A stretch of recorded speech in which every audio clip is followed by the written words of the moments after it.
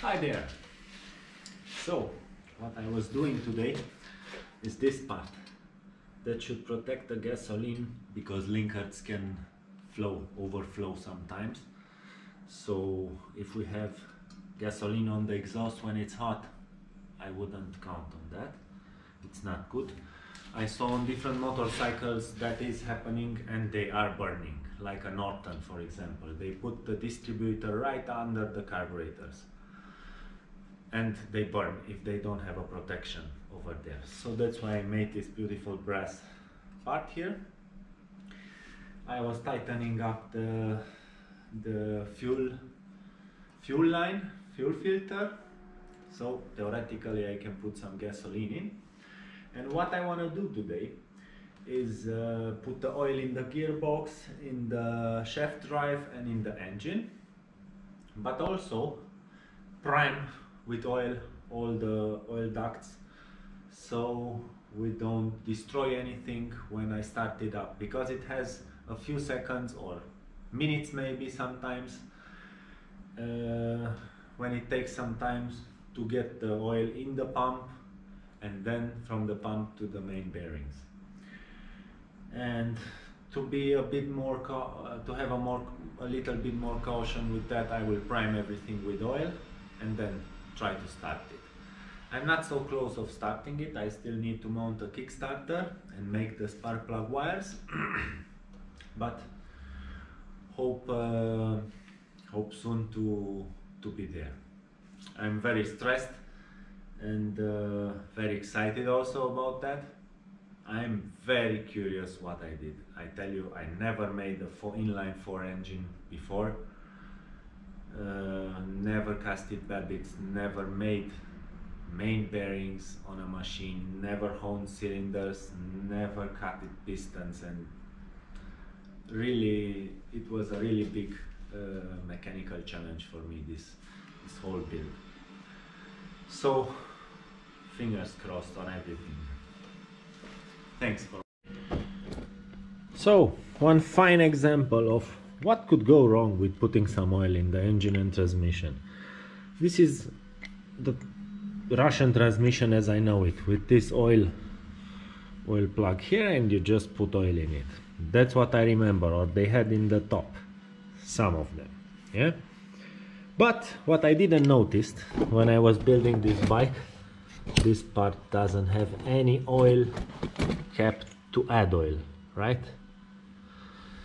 So they probably relied on the fact that you can pull out a screw from here and put some oil in. But to be sure, because I had shitty threads in here, I had to make bigger threads in the case here and smaller threads on the frame, because I initially designed the frame for metric 8 bolts, so I was making metric 10 and metric 8 screw here. So now I theoretically should demount the whole shaft drive just to add some oil, and this I don't like. I like easy to maintain stuff. So why not? These bolts are not connected, I cannot put oil in here, but I can drill a hole like a barbarian, get all the metal inside of this, wash it, take it out. It has a drain plug here down, and then add the oil here and make a thread and close it down. Easier to access. Yes, so the first difficulty is here.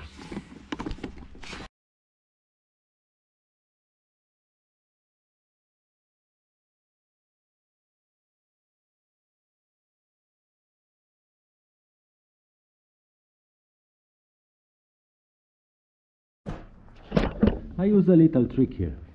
I made a smaller hole. I have to get to a 7mm hole. I made a 4mm hole, but didn't get all through. So I can take out all the mess and it doesn't go in. Now I will drill the bigger hole directly and take out also all the mess, because if this hole would be drilled out, all the mess from all the small metal parts from the bigger hole would go inside. So I have less as possible metal inside that I have to wash 2 times anyway and then put the oil in.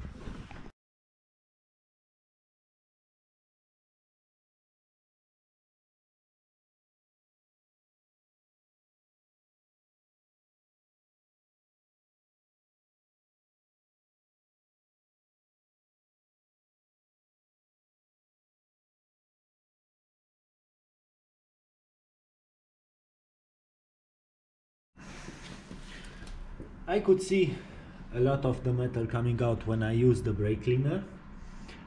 Anyway, I use on every motorcycle cheap oil, the cheapest oil that I can buy, because they are all very good anyway, and use it for a wash. So 100 kilometers, 50 kilometers, I just take it out and use it then for my fence or whatever wooden stuff I have to cover it, so I don't throw it out. So it will be washed again with oil 1 or 2 times. Exchange, it's not much oil, probably 400 milliliters, sorry, or something like that.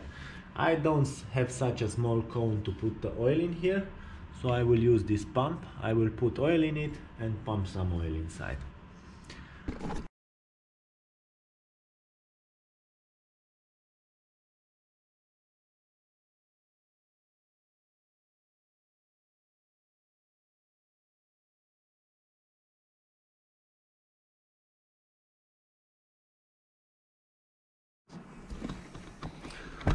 So I like very much the result where I got to. Now I can put very easily oil in and take it out very easily. If there are still some small metal flakes, I will change the oil and wash it again, and do that 2 more times, and then you are sure it's a clean loop system over here. Should be easier on the transmission and on the engine.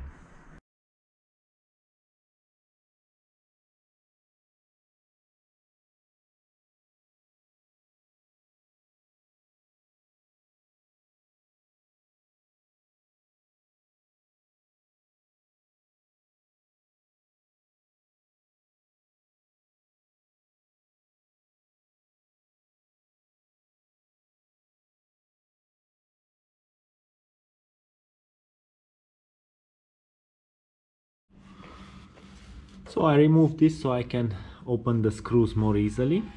What I want to do is prime the oil by pumping some oil into where the gauge is, pumping oil in and into the engine first, and then I would like to try and pump some oil, just prime some oil also in this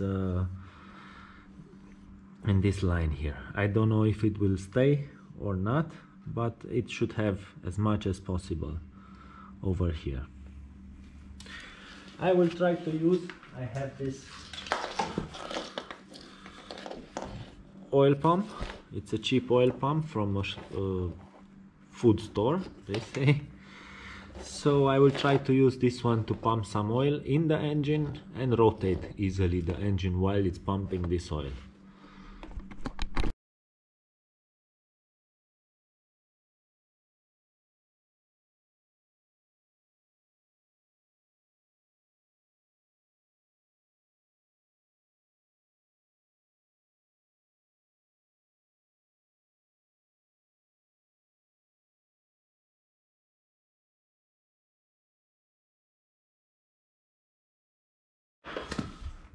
So back on our oil priming, on oil line checking.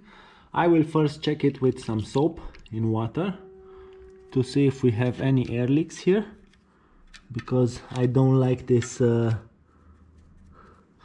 this type of mount. It's the original one. Let's see.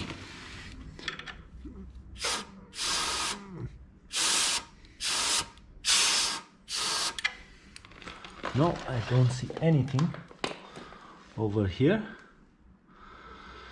That's a good sign. Let's try again.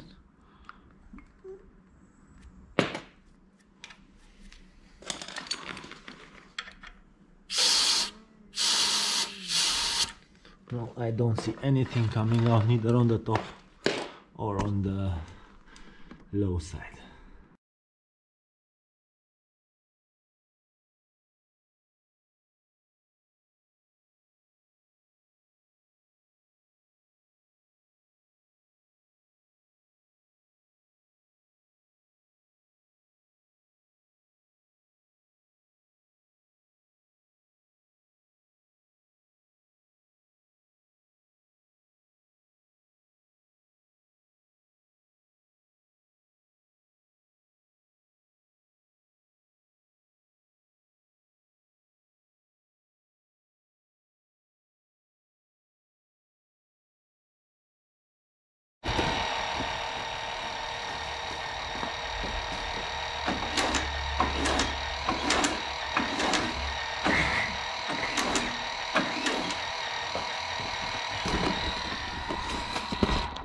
I'm in fourth gear, and now rotating the engine to lube it well.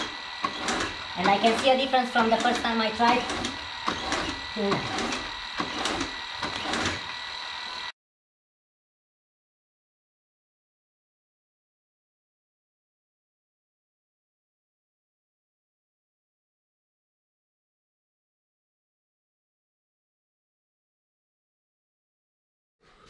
So the oil priming was going very good. I liked it. Pumped around 200 millimeters into the engine through the main bearings, and I rotated that.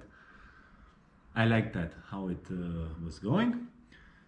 We are getting close now. The spark plug wires, exactly. Now I have another issue. I would have liked this red wire. These are all textile wires, but I don't like how they look on the bike. So I will use a little bit thinner wire, this one, together with this, and together with some nice spark plug caps.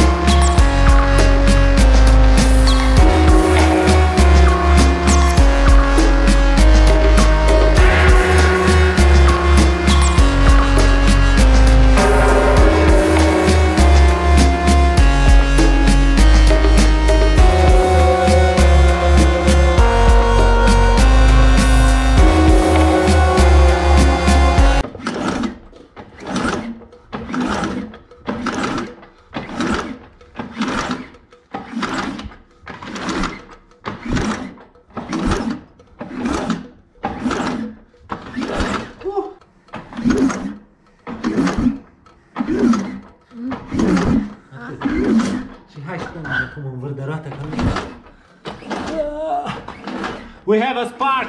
We have a spark! 4 sparks!